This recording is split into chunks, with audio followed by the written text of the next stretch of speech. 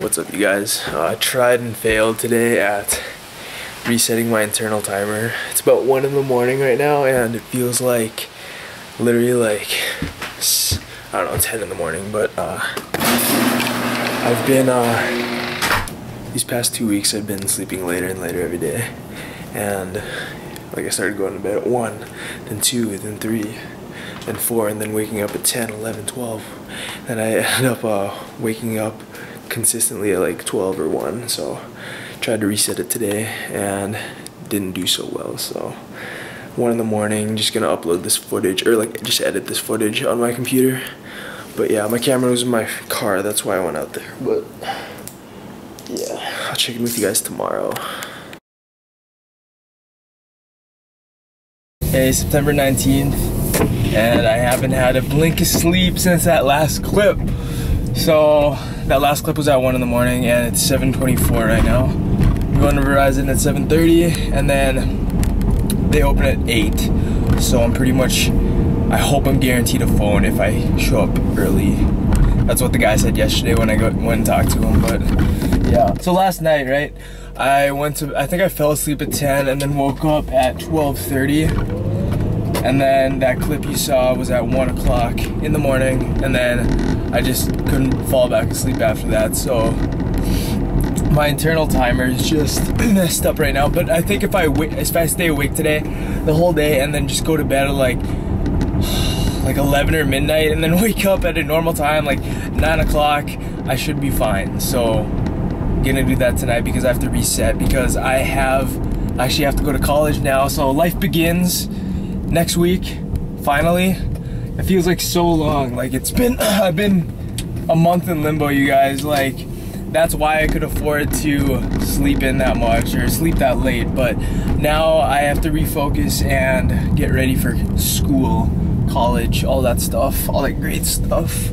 And of course, I'll share all that with you guys. But yeah, going to get the phone right now, and hopefully I do get it. So I'll show you guys if I do or if I don't. So check in with you guys in a little bit. By the way, a reason I might not get the phone is because Apple's servers crashed and they couldn't get all the pre-orders in, and they didn't get me in because the servers crashed, like the billing crashed, everything crashed, they said. But so now I'm just gonna go in and try to get a phone if they have one in stock. So that's my plan right now. Wish me luck. Hey guys, just got home from Verizon, and I didn't get my phone. You know why? Because they're delayed until November, so I won't be getting it until I get out to Los Angeles. So that'll be kind of cool just to wait for a month, but no, it'll be fun.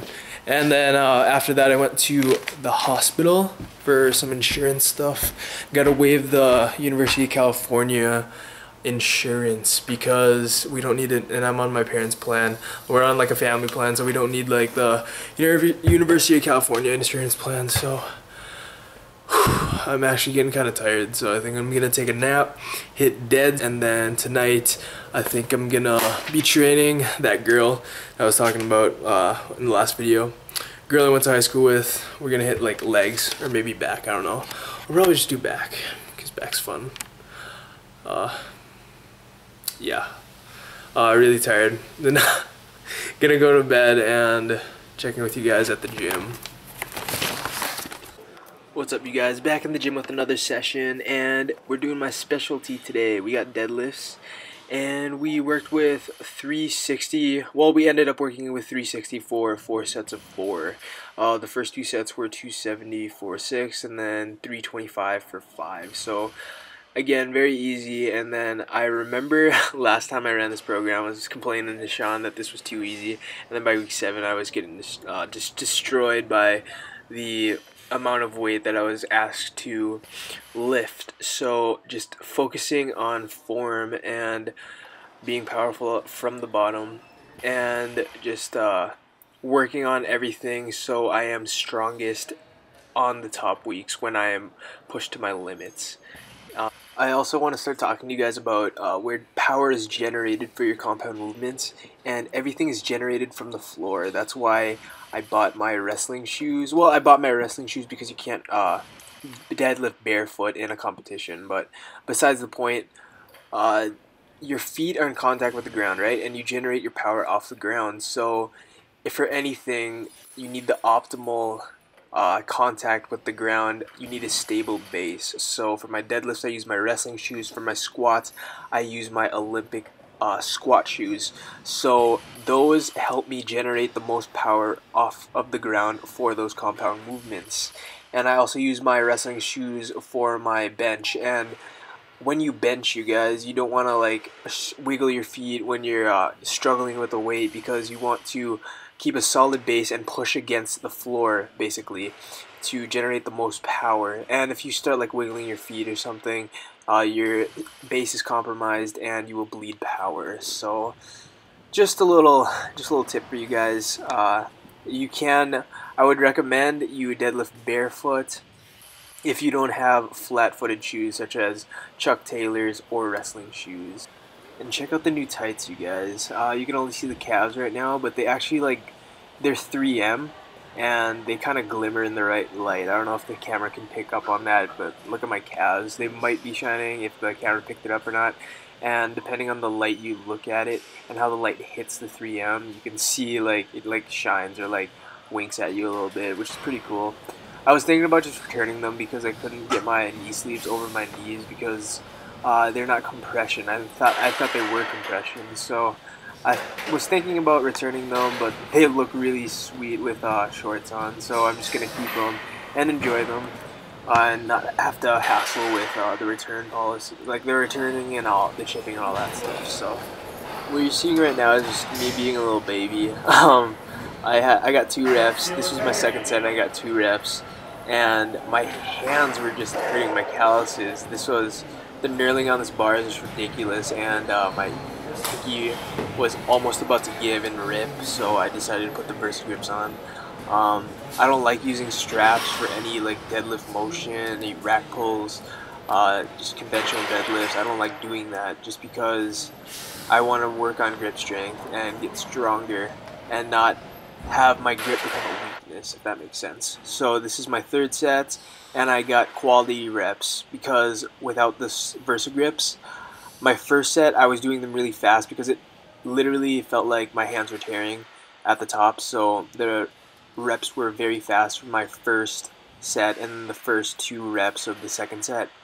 And then right here, my 3rd set, I had 5 reps and I made it a point to get quality reps because I wasn't happy with the way I was pulling in the first and beginning of the second sets. So yep, just holding it right there just a little bit, just to put the pressure on my traps and my upper back because my grip wasn't affected because I had the Versa grips on.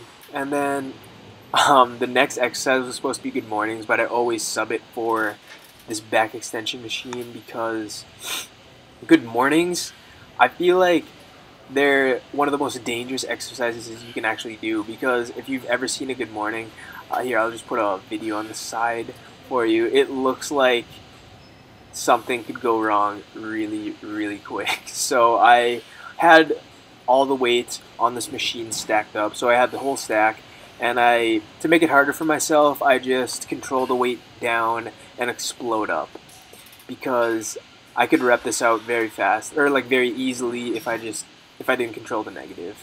And by the 3rd and 4th set, they really burned. So it worked for me, and I'll continue to do that just to hammer out my lower back a little more and strengthen it so it's ready for my heavy deadlifts and heavy squats. And the second to last movement for today were these lat pullovers with the cable and the rope. And this is great to get a good stretch in the lat and contract it all the way down. I love this movement as a finisher for all my back workouts, just to hammer out the lats that much more. And for this shot right here, you guys, I challenge you guys to try to find the camera for the dumbbell curls. There were 3 sets of 8 for the dumbbell curls, and really glad with my quote-unquote progress with this movement. I thought I could do 40 pounds like a year ago, and I was just swaying ridiculously and not working on form, but I'm glad I got the 40 pounders down, and I think I'll just stick with this weight for a while until I'm comfortable with it, then go up as my biceps get stronger and stronger. So But yeah, guys, curls for the girls to finish off this workout. And that's really all I got as far as footage today. So I hope you enjoyed me talking over the footage. I don't know if you guys like enjoy me talking over the footage or just me putting music over it. But either way, let me know. And I'll see you guys in the next video.